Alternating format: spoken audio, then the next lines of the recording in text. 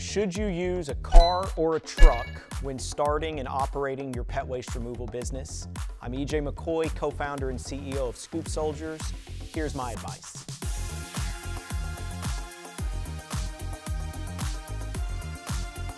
So in a lot of cases, this is a question of necessity. Some new business owners are only going to have a vehicle, a car, as their vehicle. They don't have a choice.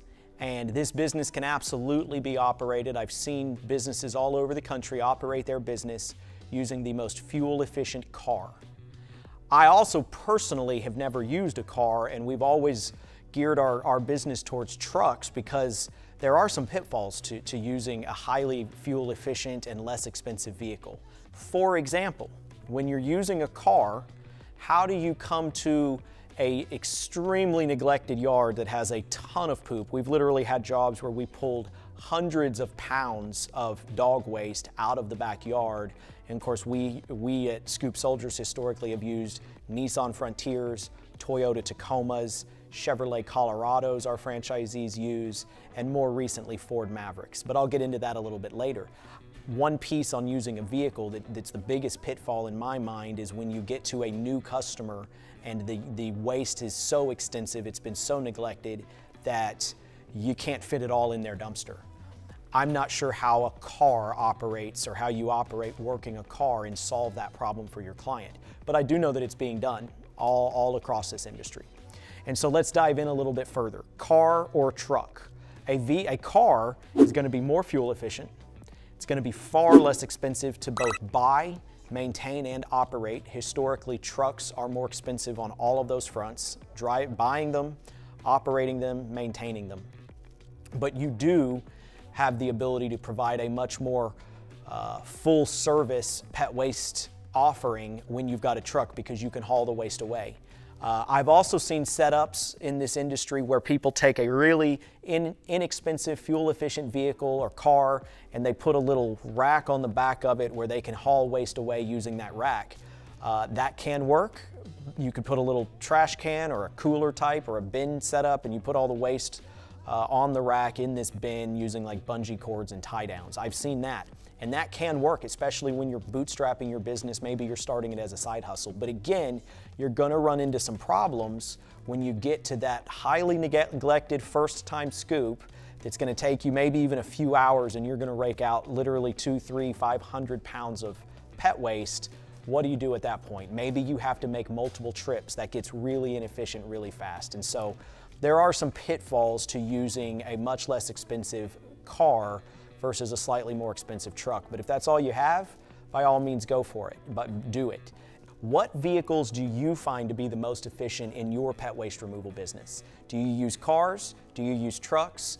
Are you still working and testing the two? Comment below, I want to hear from you. If you're looking at your business and you're looking at scaling your business from 1 vehicle to 2 vehicles to someday 5 vehicles or 10 vehicles, this is where using a car can also come in handy. There's a lot more efficiency in buying a car for $9,000, whereas an equivalent truck might cost $15,000 or $20,000. It could cost as much as double. That's going to be something you have to factor in.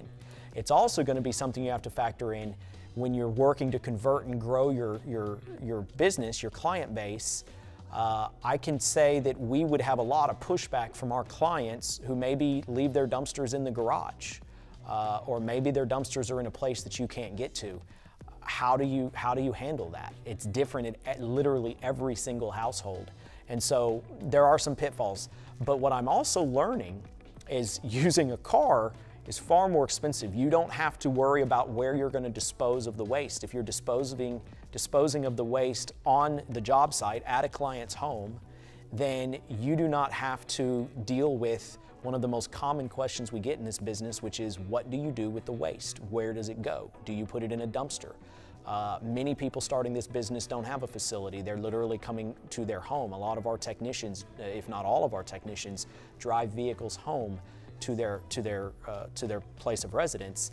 And so with a car, you do not have to deal with figuring out what you're going to do with the waste. We have different strategies in different markets. Some markets we have to take the waste to the dump site, to the actual landfill. In other places we have outdoor storage facility that we pay a monthly rent for, and then we pay for the dumpster to go on that outdoor storage facility. That can get pretty expensive.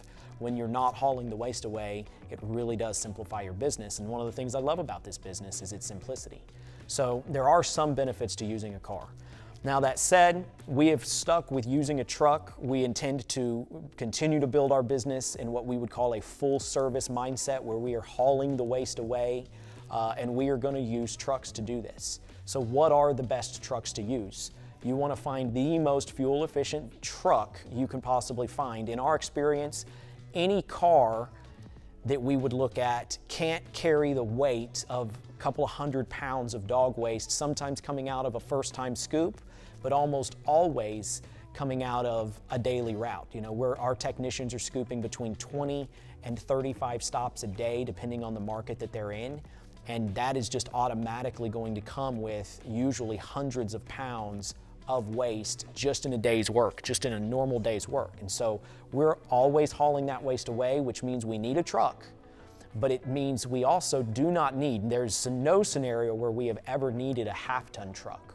We have always only needed a compact truck, and really we've always only needed the most compact truck we can possibly find. We just need a bed that can carry 300 to 600 pounds of dog waste. And so that's usually going to be the smallest, most fuel efficient, least expensive truck you can possibly find.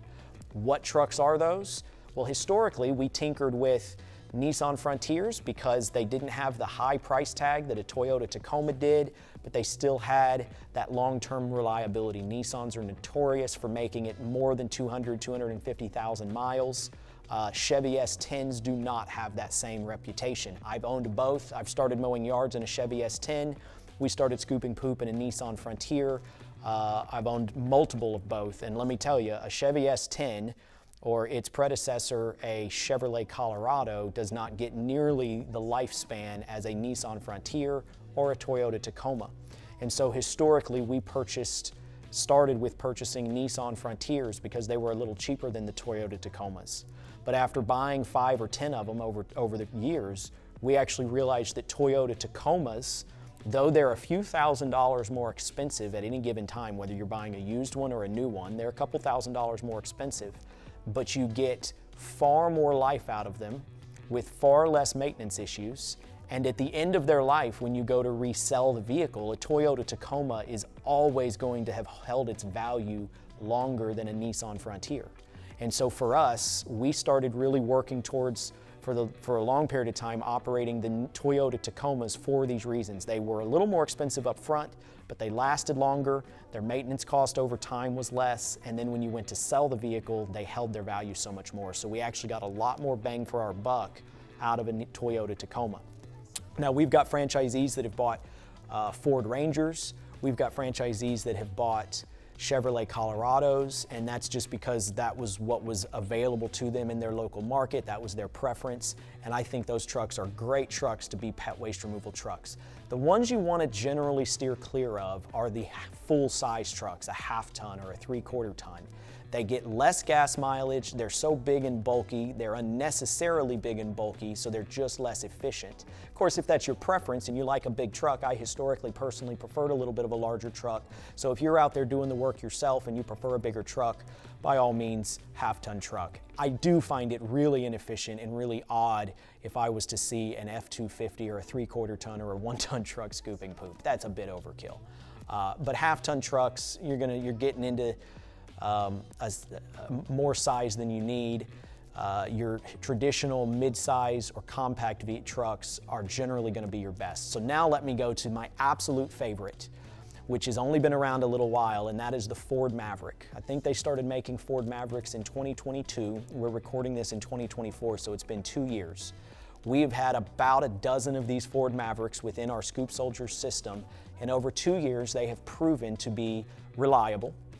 They get double the gas mileage of any of the other trucks I've been talking about. Not so much the cars, I've moved on from the cars, but the Ford Maverick gets double the gas mileage. It gets 37 to 42 miles to the gallon, whereas any other truck that we've mentioned, Ford Ranger, Chevrolet Colorado, Toyota Tacoma, Nissan Frontiers, these vehicles get at best 20 miles to the gallon, and that's if you're lucky. That's on a good day. They usually will get, with people really running them and technicians running them, they're going to usually get more like 17 miles to the gallon running through cities as opposed to highway mileage. They're going to get 15, 16, 17 miles to the gallon. A Ford Maverick gets double that. And in this industry, when somewhere between 3.5% and 5% of your entire revenues, 3.5% to 5% of every dollar you produce is going to go towards your fuel, you really, really, really want to find the most fuel efficient vehicle, especially if it's still going to be a truck, it's going to get double the gas mileage. That's going to save you 1% to 2%, maybe more, depending on how spread out your service routes are. You're going to save 1% to 2% of your total revenue in fuel by going with a Ford Maverick hybrid. Let me also clarify, Ford Mavericks are made with traditional engines. I would not bother with those. I would specifically look for Ford Mavericks that have the hybrid engine that's getting around 40 miles to the gallon. That can be a game changer, especially as your business scales. So speaking to the reliability of the Ford Maverick, when they break down, we've only had them for 2 years now, and so none of our Ford Mavericks are out of warranty yet. And so we've had one in Seattle in particular that's been in and out of the shop a little more than I'd like. It's always warranty work. It does usually have to do with the battery, and so this is still somewhat new technology, hybrid engines that are produced by Ford in a small Ford truck. These are still somewhat new, and so the issues we have had have been warrantied, but they have been usually revolving around that battery. That said, out of a dozen or more trucks, these have proven to be reliable enough that I can endorse them, and if I could wave my magic wand, I would replace the entire Scoop Soldiers fleet with Ford Mavericks because it would cut our fuel efficiency, it would cut the cost of our fuel in half. It would double our fuel efficiency. We're still in the early stages of this at Scoop Soldiers. As I mentioned, we've got around a dozen or so Ford Mavericks in our entire fleet, which is not even 10% of our fleet. But over the next 3, 4, 5, 6 years, I can foresee that the majority of all the vehicles purchased by our franchisees and by us at Service Company are going to be Ford Mavericks because they are the best of both worlds. They get as good a gas mileage as almost any car you're going to drive, but they also allow you to do full service where you can haul the waste off, which is going to give you a lot less pushback when people are signing up for your service. Usually the first, in this industry, they've just discovered this industry, the pet waste service. They've just discovered that they can have somebody come into their backyard and do this for them and provide this convenience for them.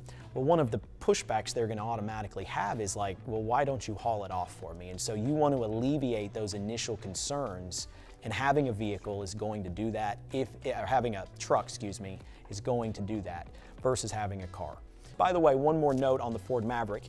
It is actually less expensive. It's the best of both worlds. It gets double the gas mileage, but an MSRP on a Ford Maverick is usually between $3,000 and $7,000 less on average than a Toyota Tacoma or even a Ford Ranger or any of these other mid-sized trucks. The Ford Maverick's a little smaller, way more fuel efficient, and has a way lower MSRP, which is going to benefit you in the long run as well, especially in a marketplace where trucks have gone up by roughly 40%. The MSRP on a new truck has gone up by about 40% in the last 5 or 6 years, and so Ford Mavericks are a lifesaver for this business. So those are my thoughts on whether or not you should use a car, a truck, and what are the best, most efficient options to use. Be sure to like and follow for more content like this.